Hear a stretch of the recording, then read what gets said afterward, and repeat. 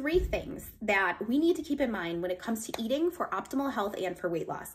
It is so much simpler than we make it. And if we focus on these 3 things and you are metabolically healthy, you don't have any hormonal issues, PCOS, insulin resistance, any of those things, that's a whole separate category. And we can talk about that too, but that's not what this video is for. If you do these 3 things, the chances of you reaching and maintaining your health goals, if you continue to follow them, are very, very high. Here we go. So number 1 is going to be eating for fuel.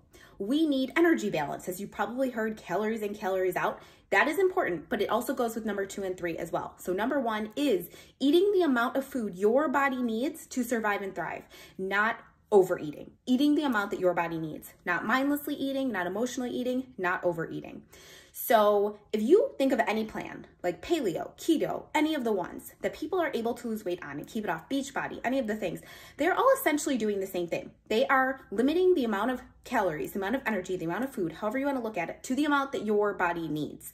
So you can do any of it. You can do macro counting, you can do calorie counting, you can do the little containers, you can do my way of eating, which is what I'm talking about here, not so much of the counting unless you choose to, but following these 3 things and putting them together, you're doing the exact same thing. So number 1 is eating the amount of fuel, the amount of calories, the amount of energy your body needs to survive and thrive.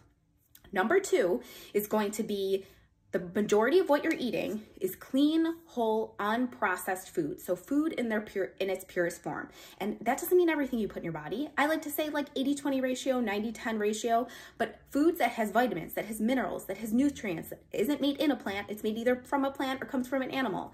But I would say 80 to 90% of your food, let's make it that, in addition to eating the amount that your body needs. Number 3 is going to be balanced meals and snacks. Balanced meals and snacks means that you're having a combination of macronutrients at meals and snacks.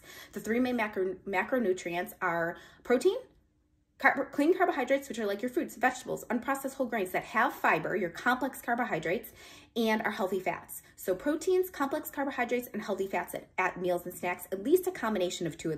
And the goal of that is to keep our blood sugar stable, and that is going to help with fat burning and minimizing fat storage, helping to keep our cortisol in check, helping to drive down inflammation, boost immunity, energy, all of the things. Those 3 things that you want to focus on. I have a whole breakdown at the link in my bio. If you would like to check that out, you can download it for free. Your option is set up a one-on-one free consultation with me. We can talk about actually taking that and implementing it into your daily lifestyle.